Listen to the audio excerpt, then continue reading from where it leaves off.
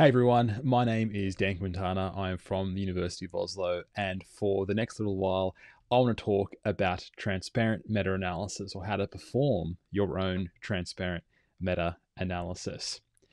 As many of you would know, the biobehavioral sciences are in the midst of a reproducibility crisis in which a lot of the findings that we once saw as robust do not replicate. And there are a lot of things that contribute to this, but in general, a lot of these issues come down to this hypothetical deductive model of science being short-circuited by questionable research practices. Here's a really good illustration, which has been put together by the Center of Open Science. But essentially, there's a number of factors or a number of different questionable research practices. And a lot of the focus has been on how these affect primary research. And of course, that's quite important. But what's often unrecognized is that these questionable research practices also affect meta-analysis. There's a few things in particular that I'm going to be focusing on, and the first is p-hacking, or using analytical flexibility in order to get your result underneath the magical 0.05 threshold. And the other issue, of course, is publication bias, in which non-significant results are not reported. And those are the two things I'm going to be addressing here in this presentation. This is an illustration which is commonly used when it comes to the levels of evidence. I'm going to come back to this, and this isn't necessarily correct, but it's what's often used. So I'm going to talk about it. But essentially, meta-analysis sits on the top of this pyramid. At the very bottom is case reports. I guess below that is your friend's opinion on Facebook. But it goes up and up and up. Up until we get to what many people recognize, or what many people think is the top of this evidence pyramid, which is meta-analysis. A lot of people use meta-analysis when it comes to deciding what they think or how they're going to apply a particular research question in different research fields.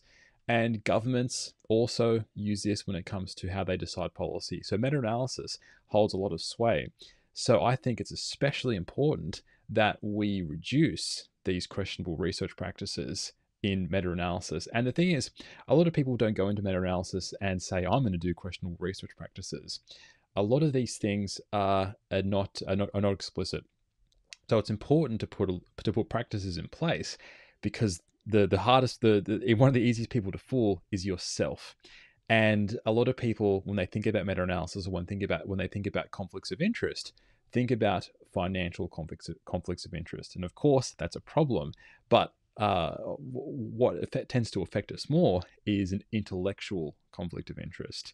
You may have been building a research program over the past 10 years, and of course, you want a meta-analysis to say a particular thing, or you may have a particular idea that you want to push. So it's important to recognize that alongside financial conflicts of interest, we also have intellectual conflicts of interest. So there are certain things that you can put in place when you are running your meta-analysis to limit that kind of bias. So speaking of bias, let's just say we were running a study, and that in that study, or for that meta-analysis, we wanted to ask the question, does coffee consumption improve cognitive function? Of course, that's important. I've got my coffee here. But let's just say that you were running this study, yet you were being paid by Starbucks. There's an obvious conflict here. Or let's just say you looking at coffee and caffeine consumption and cognitive function has been your research question or your research field for the past 10 years. There's a lot of potential for analytical flexibility. So to show you this, we're going to do something which I don't recommend, but for the purposes of demonstration, I think it's cool, is to do some explicit p-hacking. And there's a really cool website to do this. So we're gonna switch across to this website here. Just Google p-hacker app, and you can get to this website. So let's just put this in. Let's just say coffee is our experimental group, control group, 30 participants per group. Cohen's D of 0.2, let's just say, and 4 dependent variables. So we can run this. We can run a new experiment. It's doing its thing.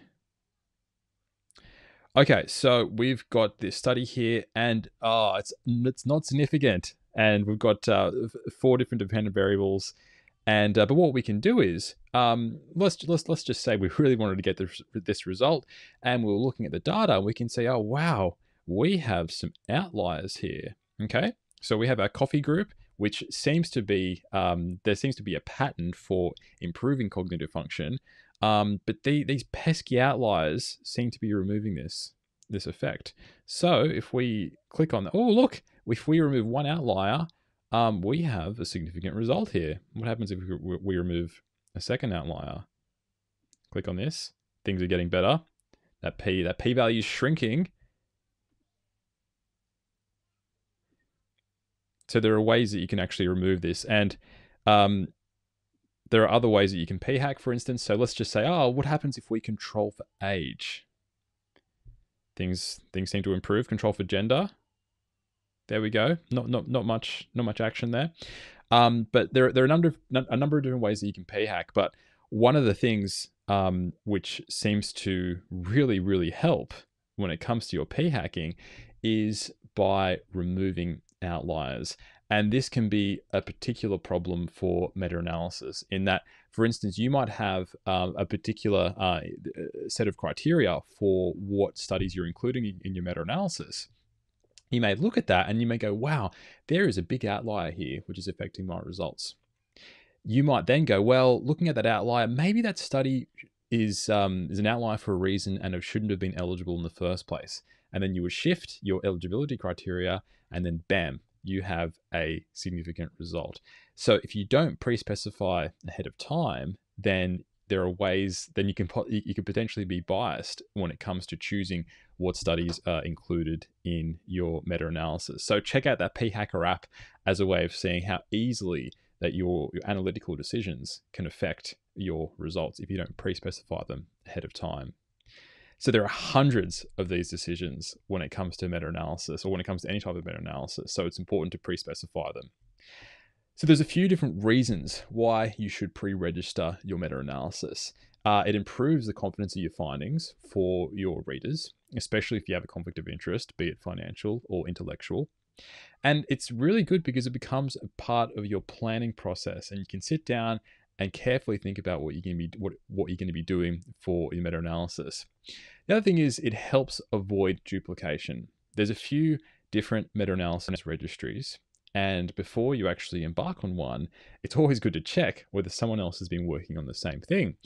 Meta-analysis done well can take quite a long time, but somebody might be a year ahead of you and might be around the corner from actually presenting their results. So by pre-registering your analysis, you can actually, other people can actually check whether that they're about to do something as similar as you. So that's another important thing. It can also help establish precedents for who actually started working on a project first. Now, one thing that's really important to emphasize is that you are not locked in to what you originally specified. It is okay to change your plans. I've done this a lot with my meta-analysis. You can think ahead and you can try and plan, but when you actually get the data in, you realize, wow, I didn't consider this important factor. And that's totally fine to include, but you have to be very explicit and transparent when you're reporting your meta-analysis about what has changed from your original plan. So don't think that you can't change your plans. You just need to be explicit about what plans were changed when you're reporting your meta-analysis. There's a few different places where you can register your meta-analysis. If you have a biomedical outcome, Prospero is a great website because it walks you through your pre-registration or your protocol registration step by step. Takes about maybe half an hour to do, but you can walk through and you can register that. But keep in mind though, you can only do this for biomedical studies. Another option is writing a systematic review and meta-analysis protocol. There's a number of journals which do accept this. Most journals within the BMC family do this kind of format, and you essentially write up your protocol, and this is great because your protocol gets peer reviewed. So as well as actually registering what you're going to do, you actually get peer review and you actually get feedback on your protocol. So this is nice. It's an extra publication. People do cite protocols. I think I've published 2 or 3 of these protocols, and they managed to get citations, which is surprising, but which is fine. But the downside with doing this is that it can take anywhere from 6 weeks to a year for your protocol to go through the peer review process. So if you have time, this is good. But if you don't have time, then it's something to consider. The other thing you can do is a registered report meta-analysis. So this is a little bit similar, except what happens here is that you pre-specify your plans, much like you would do for a protocol, and then a journal reviews it, and then they provide in-principle acceptance of your meta-analysis regardless of the results. So you propose your introduction, you do your methods, and then you submit that, and then the reviewers review it, and the editors look at that. And if they agree that the methods are strong, then they'll provide in-principle acceptance for when you eventually finish your meta-analysis. About 250 to 300 journals now accept the registered reports format. Not all of them do meta-analysis registered reports, but a big percentage does. So I would look into that as a potential option. And a final option, or another option, is posting your protocol to Open Science Framework, which is fast and which is instant, and it doesn't matter what research field that you're in. So you can put your protocol together, put your hypotheses together, your inclusion, exclusion criteria, and you can simply post it instantly to Open Science Framework. You can get a DOI, and then you can cite that in your eventual paper, and it is time-stamped as evidence of your pre-specification for your meta-analysis. Now, when it comes to actually performing the meta-analysis, there are 2 things essentially that are required. You need to calculate an effect size or extract an effect size and calculate its variance. For one example, for instance, Pearson's R is an effect size that you can extract, but because Pearson's R is not normally distributed, you need to convert it to Fisher's Z.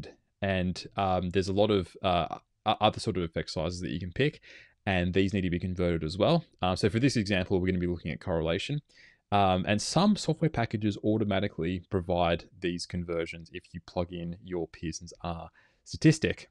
But there are other ways. Now, generally speaking, there are 2 primary ways to perform your meta-analysis. One is to fit a fixed effect model. Now, with these fixed effects models, you can only make inferences about the studies included in the analysis. So you can't actually make a broad conclusion, but you can only talk about what the summary effect size would be for the studies included there. And this model does not assume that the true effects are homogeneous. This is a common misconception with fixed effects models, but that's not the case.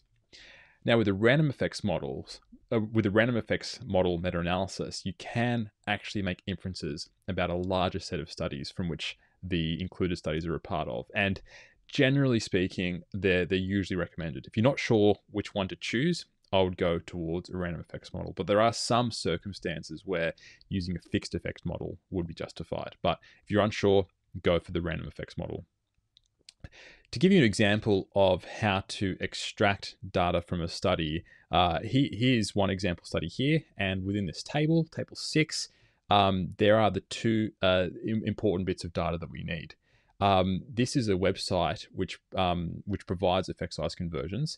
And essentially here, all we're doing is we are including the effect size of interest, which is minus 0.187. And we're also entering in the sample size. And from here, we can extract the 2 important bits of information we need for our meta-analysis, which is a Fisher Z score and its variance. You can also, just as an example, if you want to practice yourself, you can go to this paper and you can extract these things just to see and to do a bit of practice. But there's a few different ways that you can do this. But here is a good example of a website that can actually do those extractions there. Now, let's look at, to see how this actually looks in practice. We can extract, and we can put it in, and we can actually see within this forest plot that that is the exact correlation that we're putting in for our study. One question is, well, what if the data hasn't been reported? One thing you can do is you can contact the author and ask them, hey, I'm doing this meta-analysis. This data isn't reported. Do you have the data? Can I use it? And can I include it for your meta-analysis? In my experience, if the paper's been written at least within the past 10 years and you email with that question, at least 50% of people will get back to you. And of that, maybe 50% of those people will actually have the data. But if you have the paper, in many circumstances, you can actually directly extract the data from the paper, especially if you're dealing with scatter plots. So I want to give you an example here. Here is a paper which was reporting the levels of oxytocin in cerebrospinal fluid and its correlation with age. I think this was in macaques from memory from this particular paper. So let's just say that for this paper, I was interested in this correlation, yet it wasn't reported. You can actually extract this by using this cool software called Web Plot Digitizer. So with this software, let's just load up a particular image. We'll load up this image.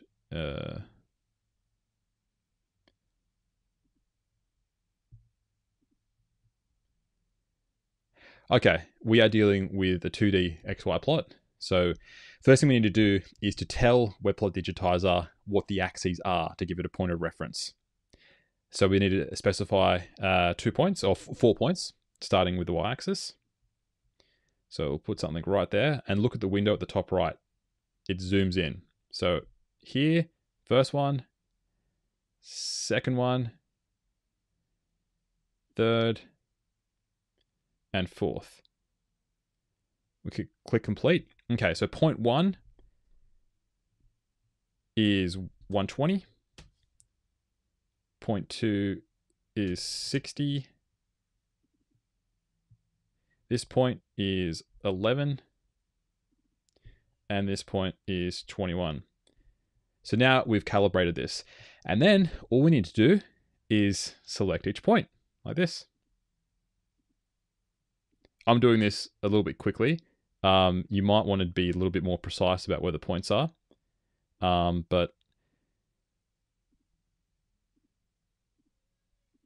all you do is select these things. Of course, this one's a little bit easier because there's not that many overlap between points. There we go. And there is our data. And we can export that into a CSV file. Easy peasy. There's an example there. Now, in this particular study, the data was reported. So what we can do is we can actually compare Web Plot Digitizer with what was actually reported in the paper. So we can see here that it was extremely close between what we got from Web Plot Digitizer and what was reported in the paper. And I've done this a few times, validating it, and it's almost always the same as long as the scatter plots don't have too many overlap as well. So that's a really good way of actually extracting the data from your particular study. When it comes to setting up your data set for analysis, for a correlational meta-analysis, typically you would have one column which would have the number of participants, the second column the Pearson's R correlation, and then here we can actually see we've done our calculation. So for instance, normally I do my meta-analysis in R, but a lot of people don't know how to use R, and that's fine. You can actually do a transparent and reproducible meta-analysis in different software, which I'm about to show you. So within R, you can automatically calculate the effect size and its variance. But here, what we're going to be doing is, for instance, you could actually do the same thing in that website that I showed you previously, and we've calculated the effect size and the effect size variance. So we've got this data set, and which I've uploaded. I'm going to look at the links in the video notes. And then within JASP, we're going to be, what you can do is, we'll load this up soon, but I'll walk through it, is you enter in the effect size standard error, and we're going to get these statistics here. So let's go to JASP. Okay, so we've loaded our file, which is called MD. And we're going to click on the meta-analysis module, and we're going to do a classical meta-analysis. So we have our measure of effect size and our measure of variance. And we are it's running the numbers, it's doing the analysis.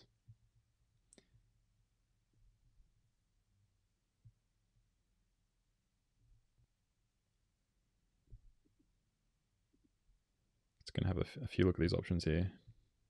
Okay, so we have analysis.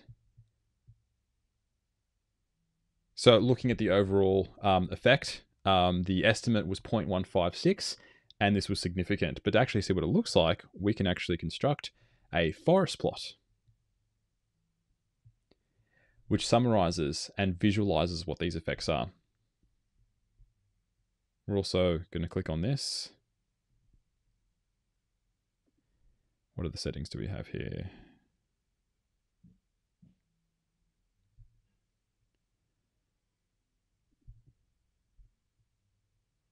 Okay, so it's doing its thing. We're doing a regression test for funnel plot asymmetry as well. I'm going to get back to that, to what that actually tests.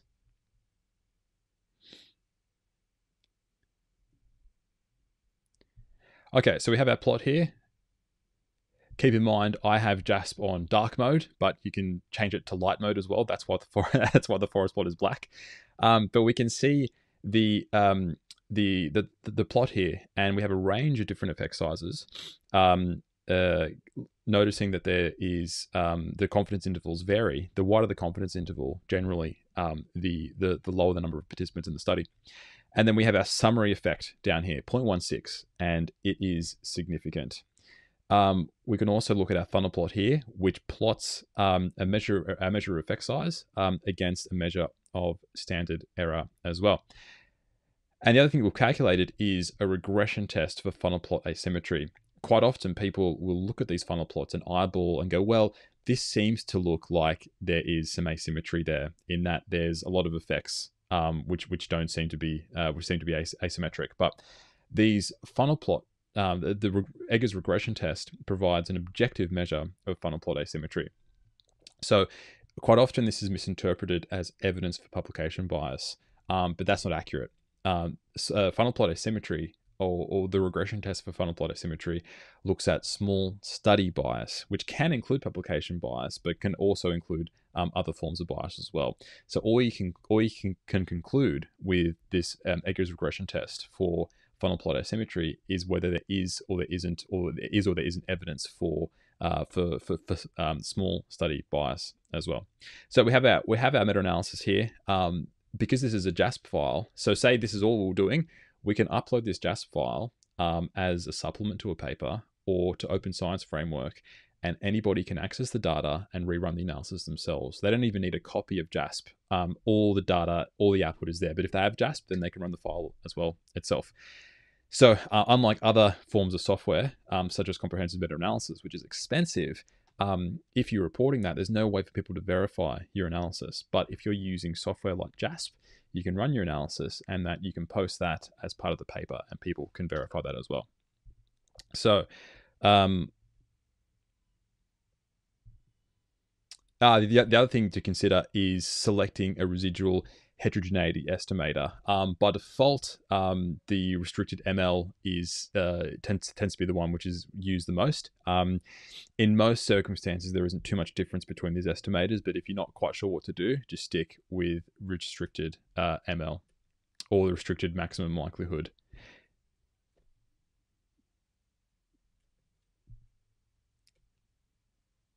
Now, talking about heterogeneity. So this looks at how much effect sizes vary in a meta-analysis. So looking here, we can actually see that there is a lot of difference between these effects here, and this is reflected by the test of residual heterogeneity. High heterogeneity isn't necessarily a bad thing. It can help identify subgroups within your study. But if you have very high heterogeneity, this may suggest that you're pulling together studies which have very little in common. So there's no blanket rule here. You have to understand the research field that you're doing your analysis in. One measure of heterogeneity is I-squared, which is the percentage of variability in effect sizes that's not caused by a sampling error. The good thing about this metric is that it's easy to interpret. It goes from 0 to 100%, and rules of thumb do exist for what constitutes low, moderate, and substantial heterogeneity: 25%, 50%, and 75%. Another commonly used measure of heterogeneity is tau squared, which was reported in our JASP output, as we can see here. And this looks at between study variance using our heterogeneity estimator of choice. We used restricted ML. Now, this is harder to interpret, but it's not as sensitive to the number of studies, unlike I-squared. So my recommendation would be, and other people's recommendation would be, to report both tau squared and I-squared.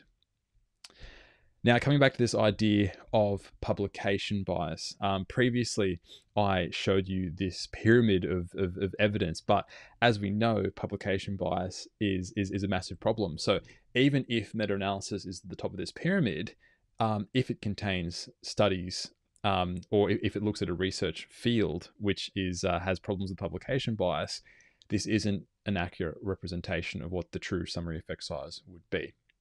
Because non-significant studies haven't been reported, and the significant studies, because of questionable research practices, have inflated effect sizes from what the effect size actually is. So a better hierarchy has been proposed in which the top level, or the best meta-analysis that you can do, would be one in which it contains studies which are pre-registered as a pre-registered report, in which the study, much like a meta-analysis pre-registered report, the study is proposed beforehand and given in principle acceptance. And what's incredible is, well, it's not incredible, it's not surprising. Generally speaking, in the literature, I think about 5 to 10% of studies, reported studies, are non-significant. But once you actually have registered reports, I think about 70% to 80% of registered reports are non-significant. So there's a massive gap between these findings here. To my knowledge, there's only been 1 or 2 meta-analyses that have been run purely on registered report studies. So even though this is the gold standard, until more studies that have been done in registered report format have been done, it's still a long way off. But there are ways that you can actually look at publication bias within meta-analysis. Like I said before, looking at funnel plot asymmetry is not an accurate way of looking at publication bias. Like I said, some people simply eyeball these forest plots. Eyeball these funnel plots, going, "Oh, look, it looks asymmetrical." But once again, bias can creep in. The other option is using the more objective Eggers regression test. So, like we've done here, we've got this non-significant Eggers regression test. But like I said, it only measures small study bias, and which can include other aspects such as different research designs. So there are other methods that are needed to directly assess publication bias. There have been a few that have been proposed over the years, which you may have heard of, including PET-Ps, P-curve, the test of excess significance, and the replicability index. These are all nice approaches, but all of them assume low heterogeneity and in some cases are not robust. And most meta-analyses don't have low heterogeneity. So these approaches are not going to give you, they're not necessarily going to give you accurate results. One method which has come up more recently, or which has been popularized more recently, is this idea of selection models. And by doing this, you give more weight to studies in intervals with a lower publication probability. And this can actually detect publication bias even with high heterogeneity. So unlike these previous methods, these within simulation studies and within other studies have actually demonstrated that even in situations with high heterogeneity, it can more accurately index publication bias. So it's possible to do this within JASP. So let's have a look here. So what we have to do is we have to select selection models here. And this one actually does the automatic conversion for you. Let's just have a look. Okay, so we have to switch to correlations in N. So this does the automatic conversion. So all you have to do is actually put in the correlation, which is this here, and the number, which is here. So now it is doing the calculations. Yep. And we're going to do a plot here.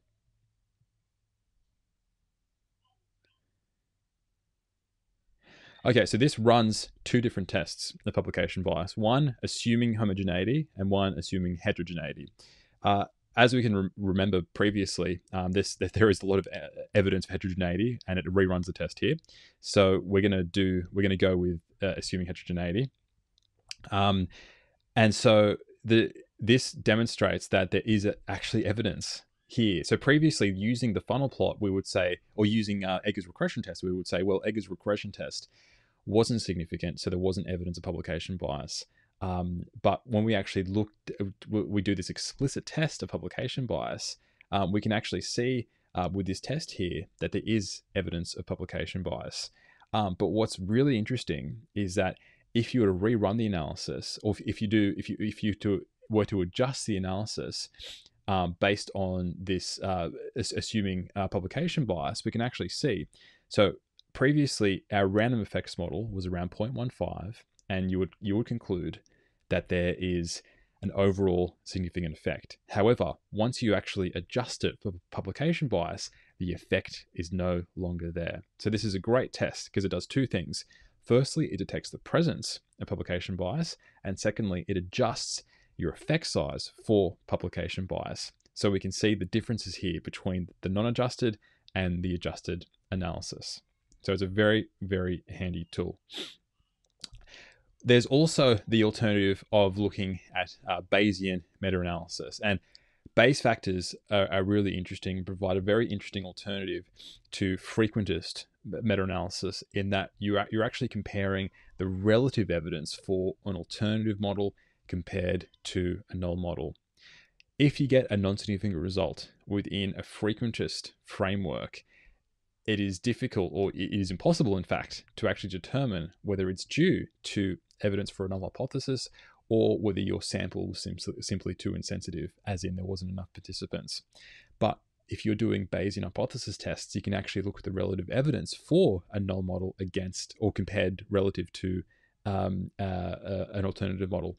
And the nice thing about Bayes factors is that they're much more intuitive. With frequentist analysis, you have to have essentially a p-value, and then you have to have a measure of effect size, and then you have to interpret what that effect size actually means. But with Bayes factors, they're very intuitive because you can simply say there is 3 times more evidence relative for an alternative model relative to a null model, or there is 13 times more evidence for a null model compared to an alternative model.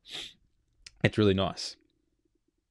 So we can run a Bayesian meta-analysis as well by plugging in the same sort of data, and we can actually see. So for instance here, running a random effects model, there is 32 times more evidence for the alternative hypothesis, in that there's a relationship between these two factors than the null hypothesis. So let's just run this.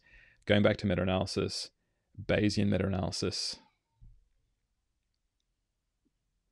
We have our effect size here, our effect size standard error, and we are running it, and this is going to give us the same results.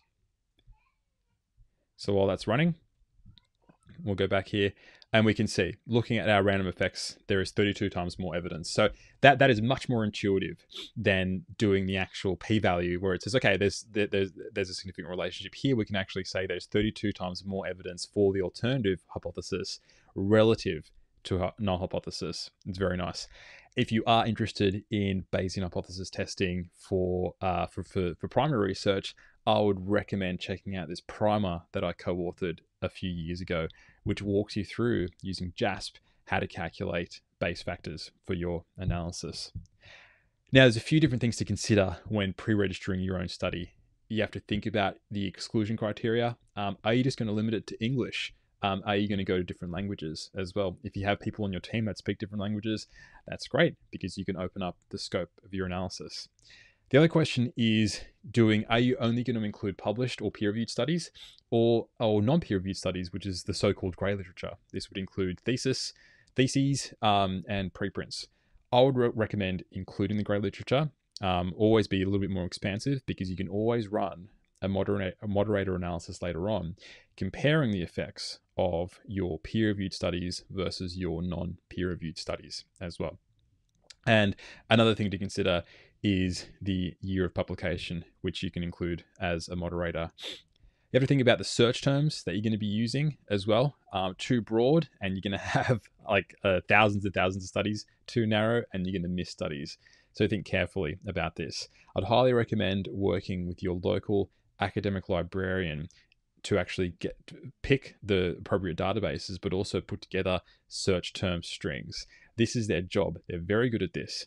I would talk to them, and in fact, it is recommended within the Prisma framework to actually speak with an academic librarian in order to get these search terms down. You have to think about whether you want fixed or random effects, your heterogeneity estimator, and how you're going to assess publication bias. So there's a lot of considerations for when you pre-register your own study. And whether you're doing frequentist or Bayes, you can even do both if you want. I have in the past just on frequentist, but now I'm actually looking at integrating Bayesian meta-analysis as well, because it's very compelling that you can actually, if you do get a non-significant result, you can look at the relative evidence for a null model against an alternative. It's very easy to create a pre-registration on Open Science Framework. So you simply just create a new project. You work on a pre-registration document. It could just be a Word document. Make a title, add some information, and then within your project, you can add a wiki with some information there. You can actually, if you're working with collaborators, it's super easy to actually see who's working on what, because it's all documented there. Now, by default, these projects are private, but as soon as you're finished with your registration, you can make it public, and it's time-stamped, and it's there, and it can be referred to as well. It's very easy to also version control your files. So for instance, you might have done your first draft for your protocol, and you've realized, oh, I've forgotten something. And as long as your file name is exactly the same name, if you upload it, it'll just recognize it as file 2. So it's a very good way of actually tracking both for yourself, but also for potential readers as well.